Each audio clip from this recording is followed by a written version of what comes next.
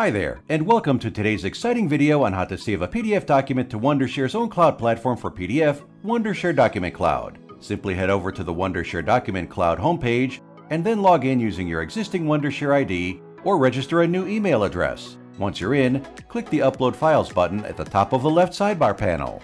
After they're selected and uploaded to Wondershare Document Cloud, you'll see them in the list of documents displayed on the main screen. Against each document, you'll see a vertical ellipsis. Click on that to see the extended drop-down menu of actions that can be performed. This includes viewing and sharing, downloading, renaming or deleting, adding comments, and sending a file for signature collection, which we'll cover in other videos. Thanks for watching, and please search YouTube for Wondershare Document Cloud to see more such videos. You can click on the link in the description below to try Wondershare Document Cloud for free. If you found this video useful, please hit like, and don't forget to subscribe to our channel for more awesome content.